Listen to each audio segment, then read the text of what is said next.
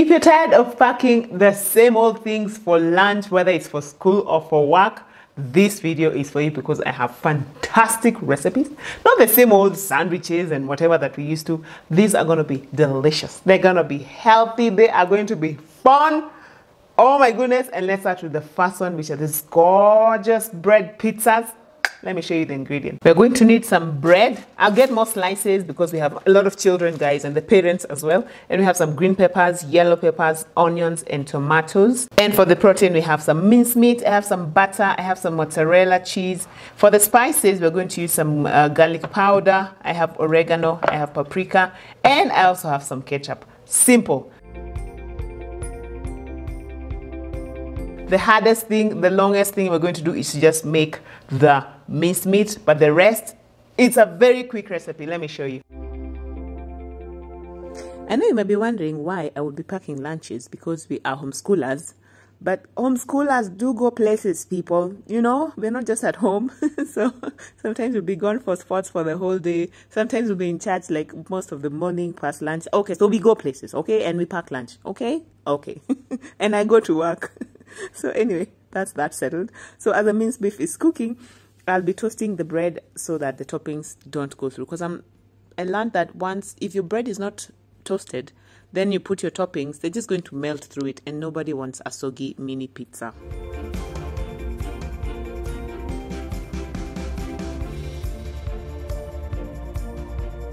Our last one is officially my little helper in the kitchen because he's always at hand to help.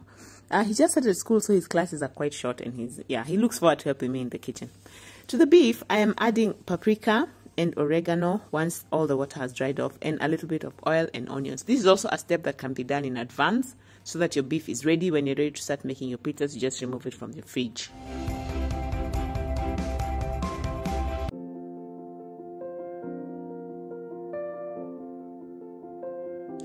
And you want to stay tuned to the end of this video because I'll show you the recipe that apparently made my husband propose to me, as he told me as we were filming this video. So I'm excited for you to see what that was.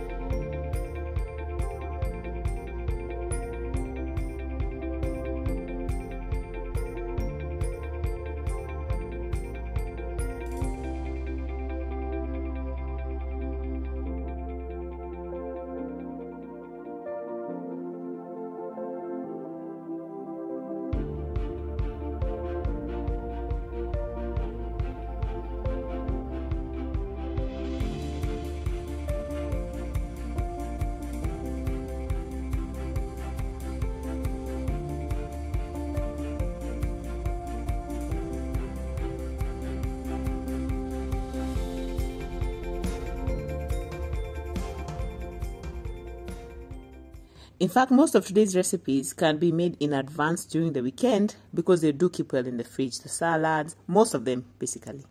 Then to the beef, I'm going to add soy sauce and I'm going to add some Worcestershire sauce as well. This recipe was inspired by Campus Mama on Instagram. I love her recipes so much. If you just want to follow her, she's at Campus Mama. Fantastic recipes, and this one was inspired by her.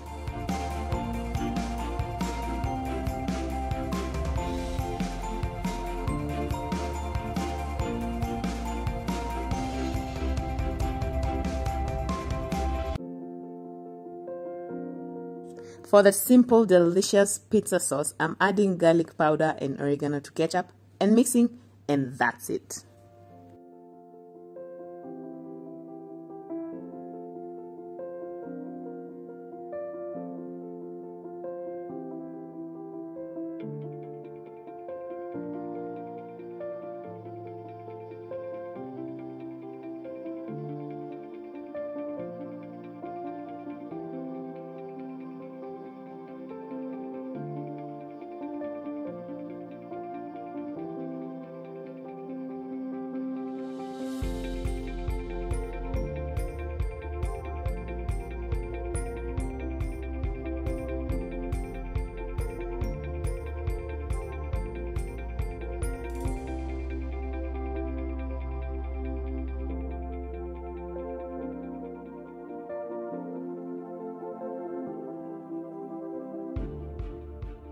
Now, time to assemble these mini bread pizzas.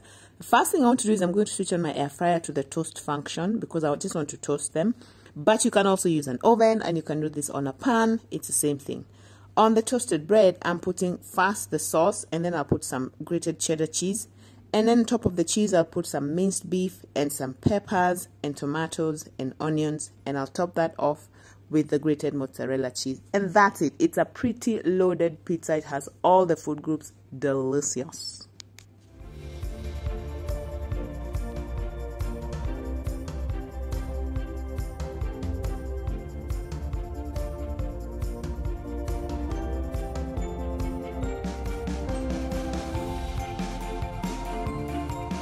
They are so easy to assemble, and oh my goodness, you can just imagine your child over there at lunch or break time opening their lunchbox, and every other child in the playground is going like, oh my goodness, your mom must be the OG.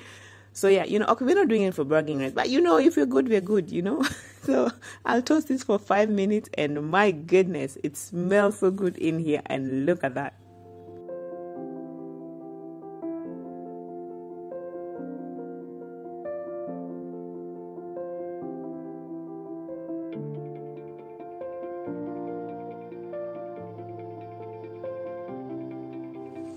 They taste, oh my goodness, this is so delicious and crunchy and healthful. Like, what? Now, to carry these lunches, I'm using these gorgeous, colorful Tupperware lunch boxes that I got from Tupperware Town KE on Instagram. I love them so much because they are the right size. And I'm packing grapes and apples together with them to complete the meal. And one thing I love about these Tupperware containers, you guys, is that they are airtight, so my apples are still going to look like apples when people are eating them hours later. They'll still be, no, they won't be browned and oxidized. Like, can you even? What? And the lids fit so well. And the containers are leak-proof, so I don't have to worry about juices spilling in people's bags. Yes, please. And the taste. Wow. These Tupperware containers will keep my popcorn chicken nice and crunchy without them getting soggy. And as I mentioned, it's not going to pour any melon juice all over. I love the way it has all these compartments. And basically, one thing I've been learning about Tupperware is that whether you're storing your vegetables in the fridge, it just keeps them really nice and fresh, which means you don't have to keep, you know, tossing things because they keep going bad. So my plan is to get a good number of them, especially for storing my vegetables in the fridge, my salads, even the ones that I haven't cooked yet, because if there's one thing I don't like, it is buying vegetables and then I have to throw them away. So it's definitely worth it.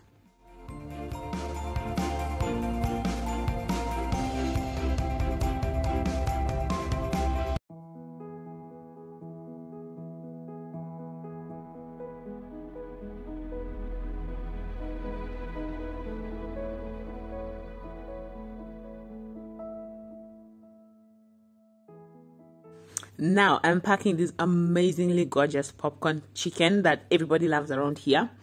What? So delicious. And for this, I'm going to need some chicken breast. I have 1 kilo of chicken breast, some oil for frying, a 1/4 cup of cornstarch, 2 tablespoons of yogurt, 2 egg whites, and 2 cups of breadcrumbs. And for the seasoning, I'll need some salt, garlic powder, paprika, and that's it. And to serve, you can serve with ketchup, but it's up to you. All right.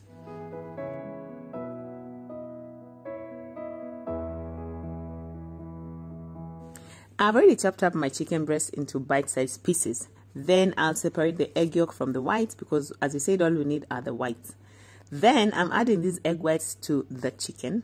And together with this, I'll add the garlic powder and the paprika and the yogurt and mix, mix, mix, mix, mix.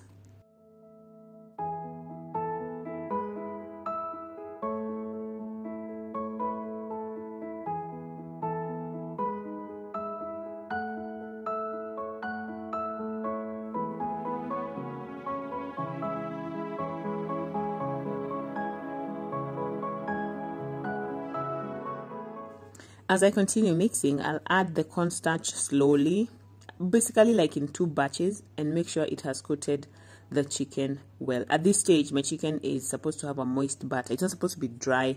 It's supposed to be moist, and yeah. That will basically, the work of the cornstarch is to help the popcorn chicken to be crunchy, because everybody wants something crunchy. If it's meant to be crunchy, it better crunch. And if this is the kind of content that you like, we love to make motherhood magical over here, whether it's fantastic recipes or just doing things that make your life easy, convenient, and budget friendly. You'll want to hit the subscribe button. And welcome to the family. And you guys, all of you who are in the family, those who are not yet in the family, kindly give me a thumbs up on this video, because it really helps YouTube to know that we're doing a good job over here and suggest our video to other people. So thank you for that thumbs up. I appreciate you so much.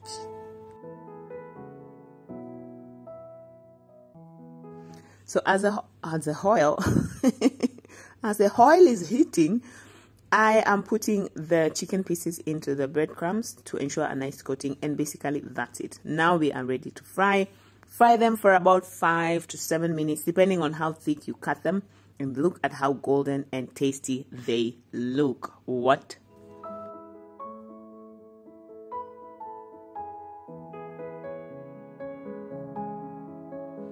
I am packing these with some melon pieces and chocolate covered digestive biscuits, because you only live once, and yes, we love delicious over here.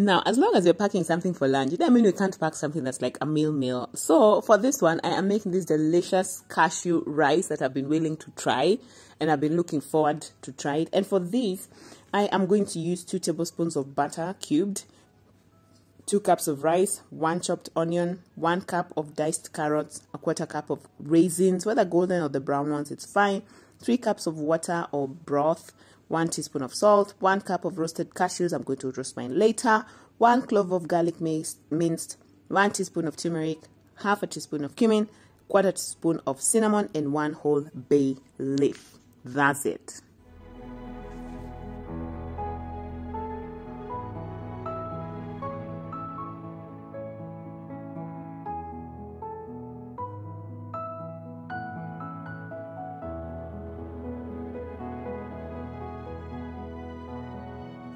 So first, once my onions have fried in some butter, I'll put in all my spices and fry until fragrant. Then I'm going to add all the minced garlic, and as that cooks, it's time for me to fry these cashews on a low flame in a pan.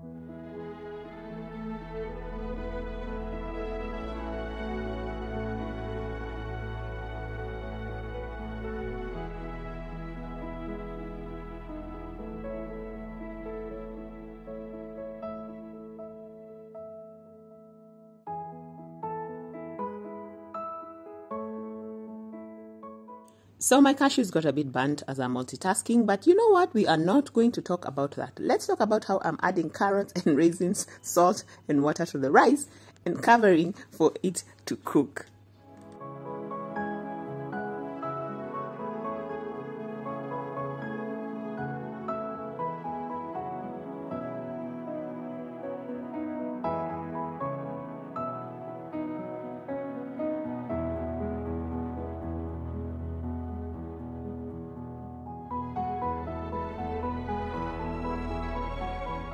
To balance this meal and to just make things even more delicious, I want to make this delicious cucumber salad by first chopping my cucumbers into thin slices, then my onions thinly as well.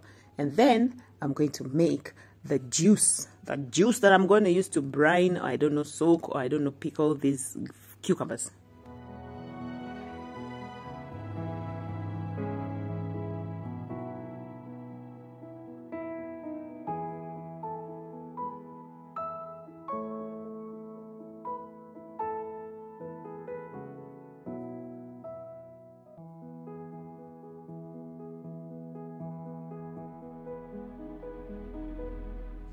For the juice, I'm adding 2 cups of white vinegar, 1 cup of sugar, and 1 cup of plain water into a pot. Then I'll cook this on the stove until all the sugar has dissolved. No need to boil, just need to make sure that the sugar has dissolved. Then I'll pour this over my veggies. It's not really going to cook the cucumbers. It's just gonna make them tastier. I don't know the science of it, guys. I just know it just tastes delicious, okay? And once cooled, I'll cover this with some cling film and put it in the fridge. This salad will last you days in your fridge and taste more delicious as time goes by.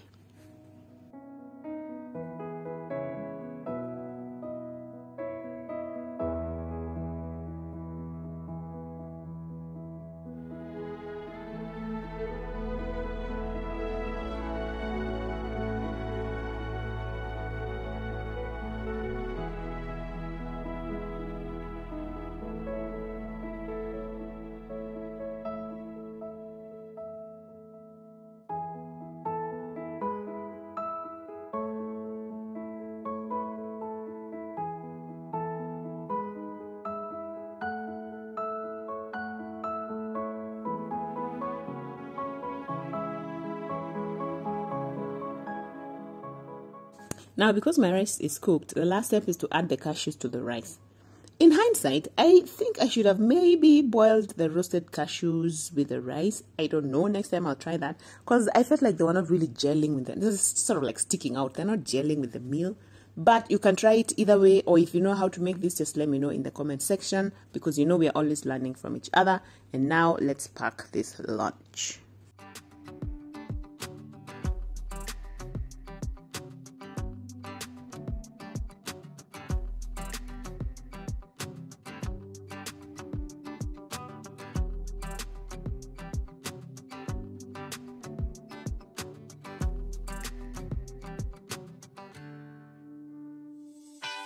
And this time the treat is a Mars bar, because why not? Why not?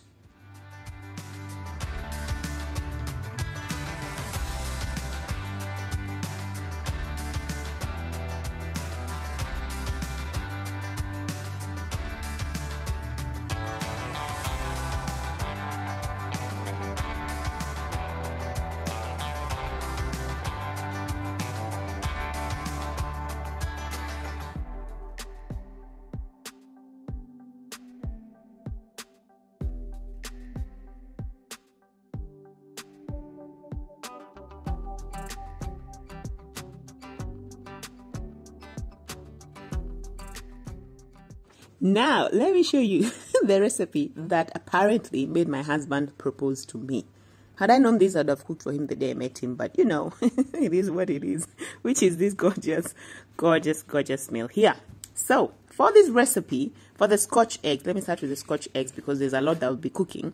I am going to need some eggs, obviously, and 500 grams, well, maybe about a kilo of sausage, salt and pepper to taste, some paprika, some oregano, half a cup of all-purpose flour, 1 cup of breadcrumbs, and oil for frying. That's it. And because I'm extra, I'm also making a potato salad. I love potato salad. Oh my goodness, I cannot tell you how much I love potato salad. And for that, I'm going to use 1 kilo of potatoes that have been peeled and diced into bite-sized pieces, 3 large eggs that I'm boiling right now, half a cup of chopped red onion, half a cup of chopped pickles, 2 tablespoons of Dijon mustard or any mustard of your choice, 1 teaspoon of apple cider vinegar, 1 teaspoon of sugar, salt and pepper to taste, and you are going to love this salad. I can guarantee you that. So as you have seen already, my eggs are boiling together with the potato, or not in the same pot, but in different pots. And as they are boiling, I've been chopping these pickles that I got from the supermarket, and because they just take my potato salad to the next. I mean, you can do without the pickles, but I don't think you should. Then to make the dressing for my for the potato salad, I'm just mixing the Dijon mustard, the apple cider vinegar, the sugar and salt, and always make sure you taste your dressing before you go any further to make sure it is delicious. The eggs have already boiled now, so let's move on. I'll just put the eggs into a pot of cold water to just make sure they cool completely, and then peel them and prepare to do the coating, which is most of the work now. The work is mostly in the coating. To coat, I'm pouring breadcrumbs into one plate, and then wheat in another plate, and then I'll beat one egg in another plate. For the sausage coating, I'll remove all the sausage from the casing. The sausages are raw, just in case you might wonder. Yes. And then to the raw sausage that is without the coating, I'm adding the seasonings of oregano and paprika. And it's basically make sure I mix. You don't have to add the seasoning, but as I said, it takes everything to the next level. And because here we are extra, we are going to do that. Okay? Okay. Then I'm going to make patties with the sausage. I find it easier to oil my hands, or coat my hands in oil, whichever, to make the patties, because then they don't get so sticky.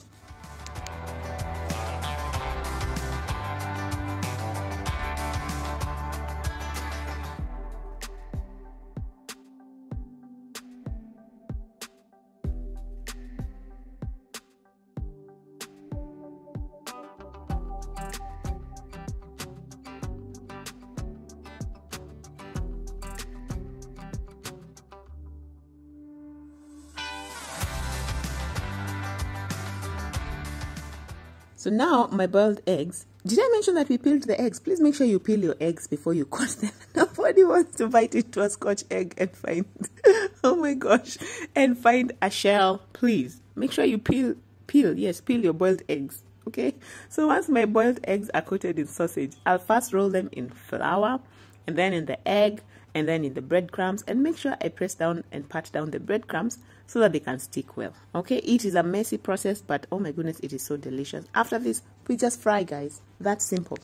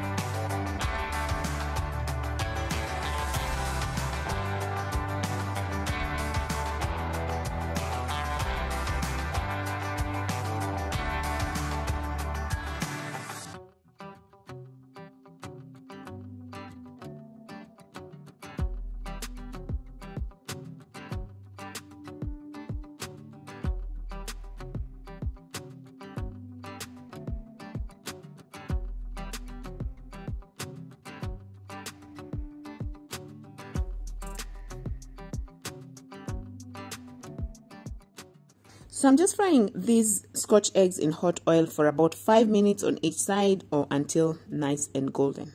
Okay, and ladies and gentlemen, this is how I landed my husband, the most amazing human being on earth. Had I known this, I would have been making them, as I said, much earlier the day we met. But you know what? Good things come to those who wait. And oh my gosh, these Scotch whatevers are delicious.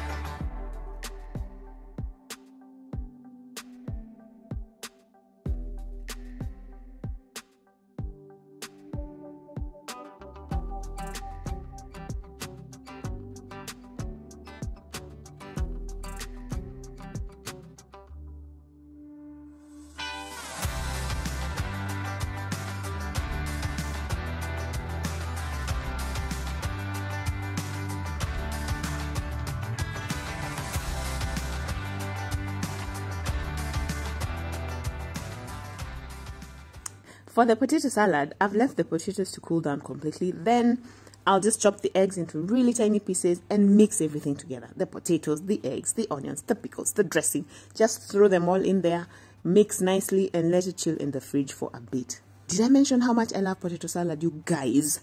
What?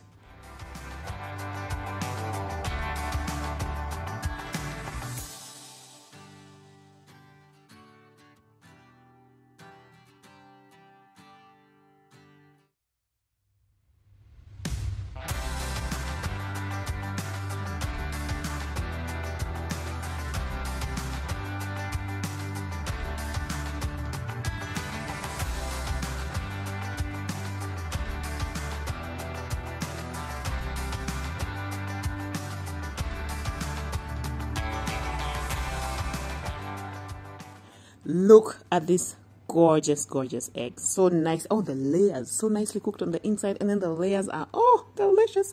And I'm so grateful that these containers are airtight because one thing I love about Tupperware, as I mentioned, is that they are airtight. Did I say that? Yes. So nobody in the office will be asking, nani amebeba mayai boiro? Okay, we will translate that for the people who are not Kenyans, but oh my goodness. Yes. So they're airtight. Please get yourself some Tupperware containers from Tupperware Town KE on Instagram. I'm going to put their telephone number down below as well. But the taste. Oh yes, please. Oh my goodness. Yeah? Oh my goodness.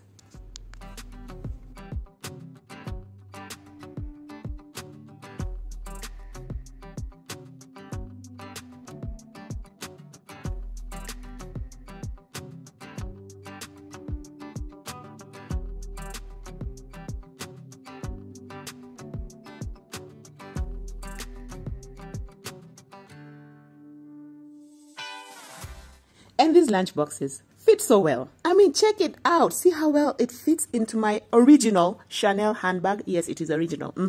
These Tupperware boxes have been the MVP for today's video. I have loved just packing my lunches into them. Let me know which one was your favorite recipe out of all these. And we all know these lunches would be incomplete without a drink, and a great healthy drink that would go with this would be these delicious homemade yogurts that we made here. Flavors like you've never heard of. So I'll see you over there. Bye.